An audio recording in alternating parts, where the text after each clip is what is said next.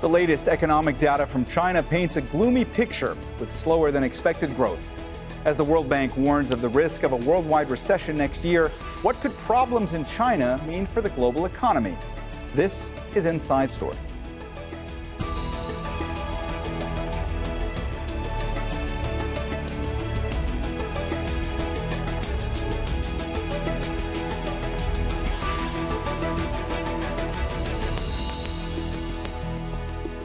Hello and welcome to the program. I'm Mohommad Jamjoom. The saying used to be, when America sneezes, the world catches a cold. Now the global focus is just as much on China. COVID-19 has had an impact on the financial health of the world's second largest economy, and it's contagious. So when the latest economic data from Beijing showed weaker than expected results, concern spread worldwide. We'll be delving into those statistics in a moment, but first, Richard Kimber in Hong Kong tells us about the reaction to the figures.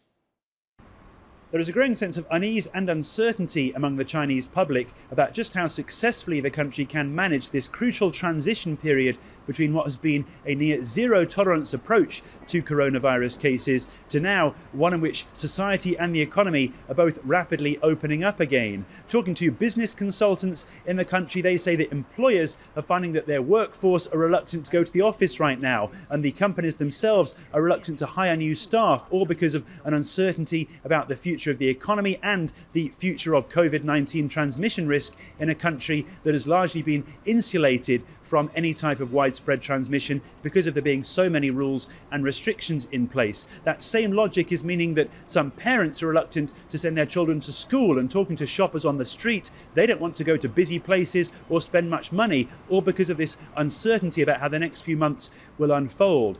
Economic analysts say this will likely set back by some months any chance of there being a quick and efficient economic rebound in China. They're expecting it maybe the middle of next year before we see anything close to the type of pre-pandemic growth that China was used to. This is affecting, of course, not just domestic Chinese companies and their ability to hire and expand, but also international companies who rely so heavily on China's manufacturing capability for their global supply chains. And so the next few months are being seen as a crucial step in China's COVID-19 experience to see just how much the world's second largest economy can bounce back after these rules have suddenly all been relaxed.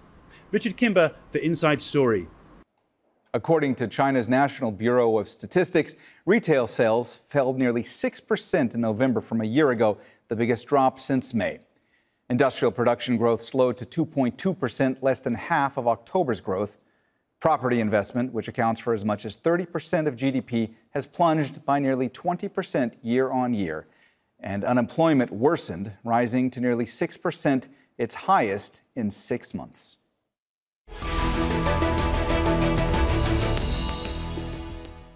All right, let's go ahead and bring in our guests in Beijing. Andy Mock, Senior Research Fellow at the Center for China and Globalization. In Washington, D.C., Shirley Yu, a Fellow at the Ash Center of Harvard Kennedy School. And in Gallen, Switzerland, Guido Cozzi, a Professor of Macroeconomics at the University of Gallen. A warm welcome to you all, and thanks so much for joining us today on Inside Story. Andy, let me start with you today. The fact that China, the world's second largest economy, is reporting another slump, how concerning is that inside China, and how concerning is that outside of China? Well, thanks for having me on, and I think this is an incredibly important question, Mohommad. I think that really we should not be concerned at all. Let me provide a little bit of context. We've seen the Chinese government win the battle against COVID, which started out with the Delta variant, which had an RO, or a reproduction number, of about 2, to the latest variant, which has a R0 of something like 16, which is 8 times as infectious and about as infectious as the measles, but fortunately much less lethal. So this is, I think we can understand the rapid relaxation of these very strict COVID policies. And what this means is that the fundamental conditions are in place for a very powerful economic rebound, not only because we're moving into the post-COVID era in China, but other policy decisions as well around real estate, around encouraging consumption, beyond just moving past COVID.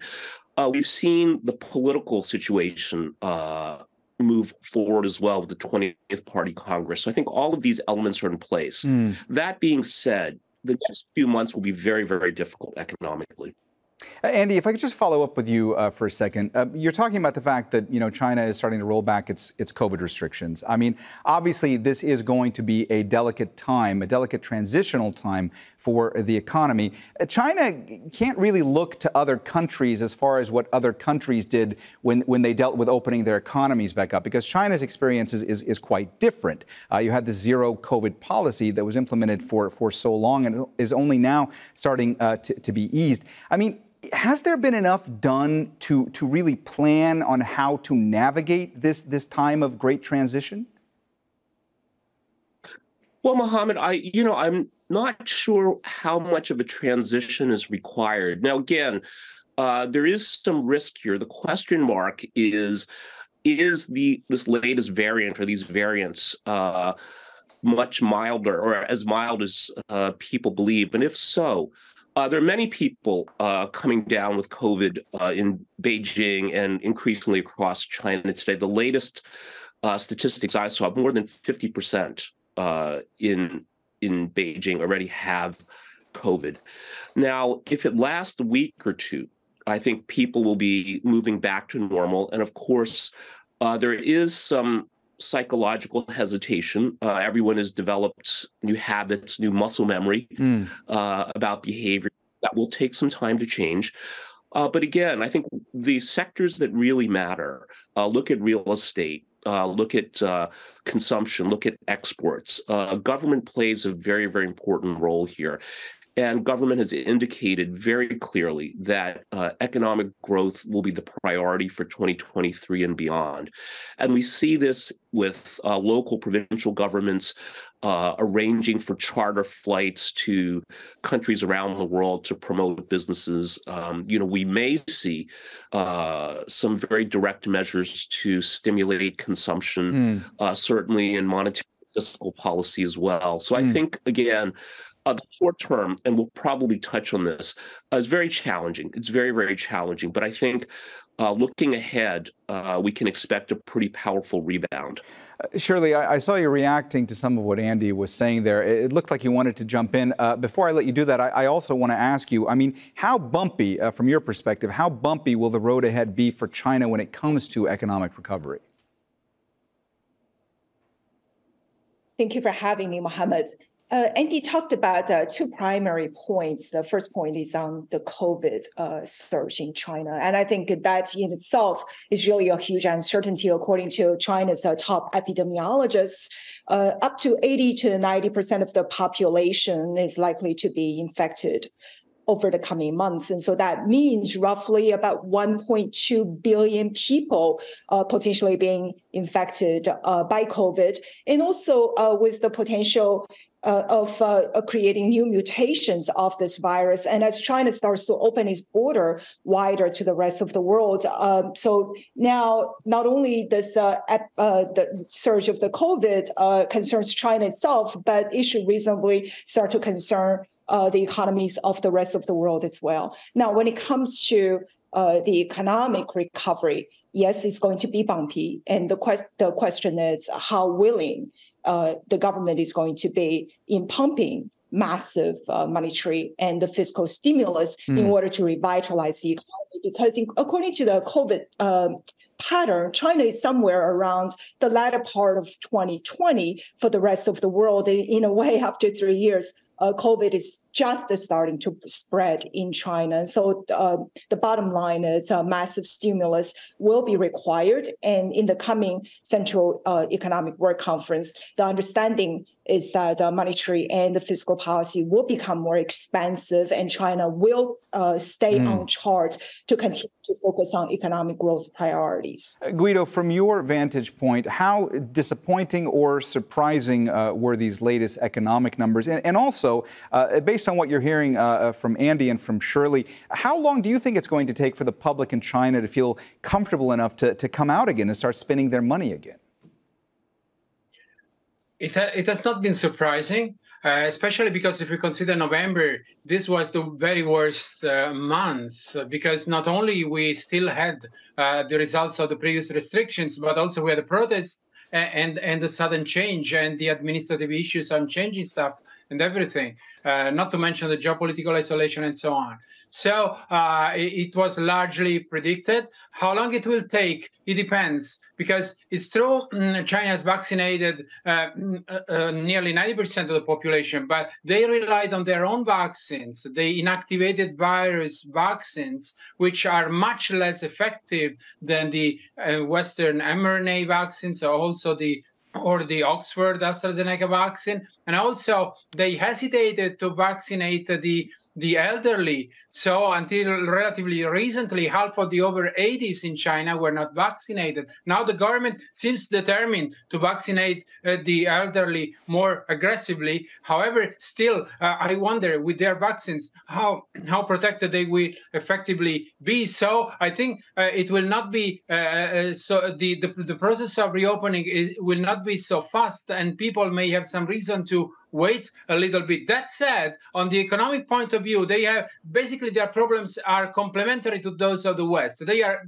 basically the opposite. Here we have inflation. There they don't have inflation. Latest release is 1.6%. Okay, so there is plenty of scope for monetary policy to stimulate the economy there, which is not the case in our economies, where there's been perhaps too much stimulus. So I see a gradual and potentially bumping and slow easing of the supply side, with potentially, good sprints and acceleration on the demand side. All right, let's take a step back and look at the broader picture for a moment. Since the days of Mao Zedong and isolation under communism, China's embrace of capitalism has been spectacular. It's become the world's largest exporter and second largest importer. The latest World Trade Organization figures, which cover 2020, show China had exports worth $2.6 trillion and total imports worth $2.1 trillion. That gives China a healthy trade surplus of more than $500 billion. Foreign trade is worth around 35% of GDP, so it's vital to the country. China's biggest trading partner is the U.S., followed by the EU and ASEAN members. Trade covers a vast spectrum, but electronics and electrical equipment made up around 27% of both imports and exports in 2020, according to the World Bank. Shirley, let me go to you. So all eyes now are on the annual Central Economic Work Conference. That's the meeting in which Chinese leaders gather to set up the next year's economic agenda, as it were. Any indication or any idea as to what might come out of that? It has to refocus on economic growth. The key word is really stabilization. It is to stabilizing growth, stabilize jobs, and stabilize prices. As Professor correctly pointed out, inflation is rather low in China, so that really offers quite a lot of economic levers for China to revitalize the economy via fiscal and monetary stimulus. And so we are going to see the world's two largest economies moving in opposite monetary and fiscal cycles in the foreseeable future. However, as China continues to stimulate through monetary and the fiscal injections, I think that's going to continue to pose some resilience to the inflation problem in the Western world, and particularly adding policy difficulties to the Fed as well. However, the trade, as you correctly mentioned, Mohommad, continues to grow despite 2022, the very difficult COVID situations. And I think China is going to continue to vie for becoming not only the world's largest exporter, but the world's largest importer. However, when it comes to GDP computation, it is really the net trade, the net export rather, that matters. And so that really, trade represents a rather small part of China's GDP today. Consumption, contrarily, represents about 65% of China's GDP before COVID. And so the real key revitalization for the Chinese economy is going to have to ultimately come from consumption, from consumers willing to spend, feeling hopeful about the future and gaining their jobs back.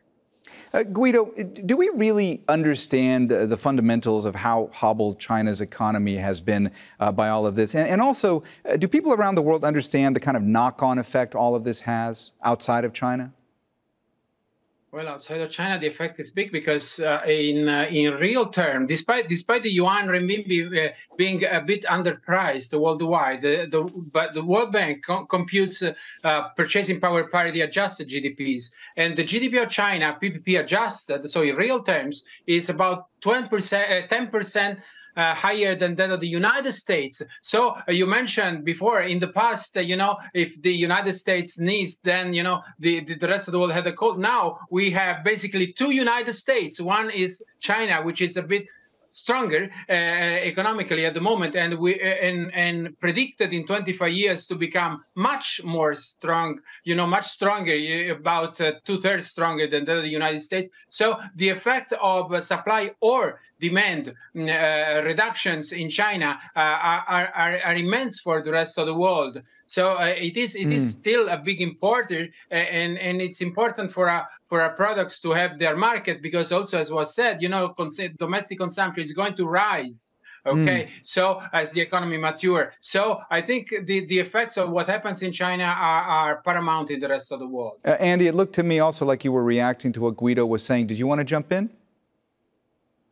Well, I think, Mohommad, that certainly amongst economists, and especially people that focus on international trade, they certainly recognize the importance of China. But I think what we're seeing as well is just a greater mainstream awareness of how integral China is to the global economy.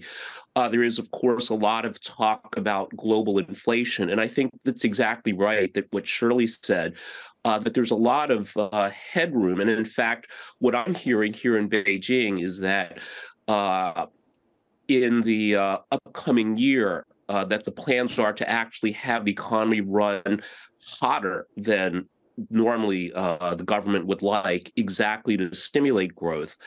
And this, of course, can have global implications on raw materials, inflation, et cetera. So I think that this is certainly really, as you said, it used to be the U.S. sneezes, the rest of the world catches cold. We're seeing now, as China perhaps regains its economic health, moving past COVID, that this will certainly have powerful ripple effects around the world. Andy, also, Chinese media has been saying that China has set out plans to expand domestic investment and consumption. I mean, what can be done in order to actually make that happen?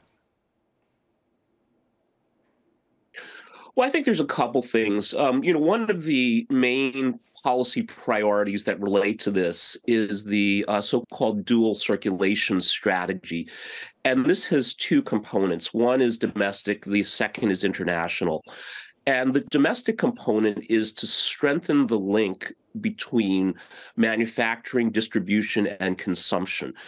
And this is something that many people outside of China might not appreciate, because everyone talks about 1.3, 1.4 billion people, the biggest market in the world for many products. But in fact, China is a big market, but it might not necessarily be a strong market, meaning that there's still a lot of regional friction.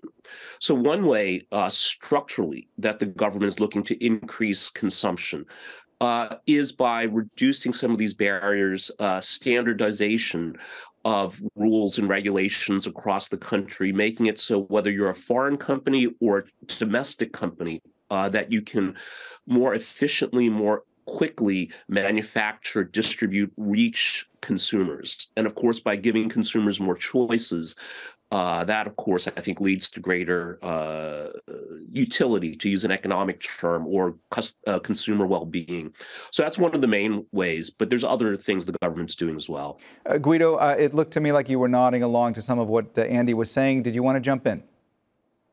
Yes, in fact, what Andy mentioned about consumption is very important, and it's important for the government. Despite being communist, China is one of the most unequal economies, actually. So until China develops a robust middle class, so increases equality, it will be difficult to rely on domestic consumption. So redistribution is fundamental for growth in China. Also, something they should watch out anyway, is the United States, because at the moment, for example, the United States blocked the export of semiconductors and important other chips containing critical technology, and this could be problematic for China's technology. So I think China, if they really want growth in 2023 or more to become more than a slogan, they should really focus on updating their technology, because that technology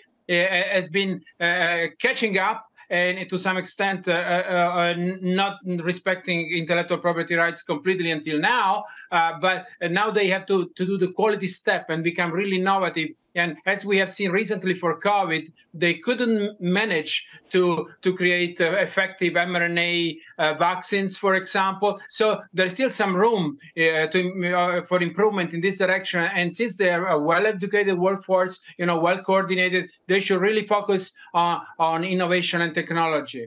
Shirley, fears of recession in the U.S. and in Europe, that has dampened demand for Chinese products, at least for the time being. How likely is it that countries can actually reduce their dependence on China going forward?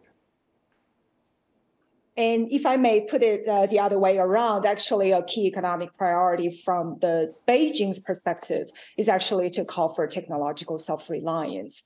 I think personally, China still has quite a few long-term structural economic growth drivers. High-end manufacturing will continue to be China's new growth engine. It has this whole sector, particularly manufacturing, the high-end, the EVs, etc., has consistently grown faster than the broader GDP in China for the past few years. And China today is the world's largest EV manufacturer, the largest EV exporter, and it has a global dominant position in solar and wind supply chains. And China is, ironically, a leading global power today in biotech and the pharmaceutical sectors. And so all these high-end manufacturing not only gives China a pillar of a new economic growth engine, it also helps to recalibrate the imbalance between China's domestic economy. So today, China is moving a lot of the digital economy focus to China's West, which is traditionally more backward than the East Coast development because of the abundant solar energy resources there. So China is moving a lot of the high-end big data computing supercenters to China's West to give them essentially a engine for growth in the 21st century digital economy. Andy, a big picture here. Is China's economy ever going to get back to the days of near double-digit growth, or is China basically facing a new normal? No, I don't think we'll see the days of double-digit growth again, just because economies go through development phases. And just like an infant grows very, very rapidly, but when they hit childhood, adolescence, the rate of growth slows down. I want to go back to something that Shirley said about the world's dependence on China. I think certainly, though, as the economy evolves, China's economy evolves, this mix is changing as well. So labor costs have gone up in China. China's looking to move up the value chain as well. And what this means is that a lot of products that were manufactured and exported, manufactured in China, exported to places like the U.S., now are still being made by China, but perhaps the actual manufacturing is in Southeast Asia or Mexico. And I think this complicates the picture somewhat, and certainly makes this much more challenging for American policymakers that are looking to prosecute this quite aggressive series of attacks against China, whether that's technology or whether that's trade, and this trend towards decoupling. So I think there's a lot going on here, but I think the double-digit growth days are definitely past for a number of reasons. The other reason, too, very quickly, is the importance of environmental sustainability. So quality growth is the priority now, not just growth for growth's sake. All right. Well, we have run out of time, so we're going to have to leave the conversation there. Thanks so much to all of our guests, Andy Mock, Shirley Ziyu, and Guido Cozzi. And thank you, too, for watching. You can see the program again anytime by visiting our website, aljazeera.com, And for further discussion, go to our Facebook page. That's facebook.com/AJ Inside Story. You can also join the conversation on Twitter. Our handle is @AJ Inside Story. From me, Mohommad Jamjoom, and the whole team here, bye for now.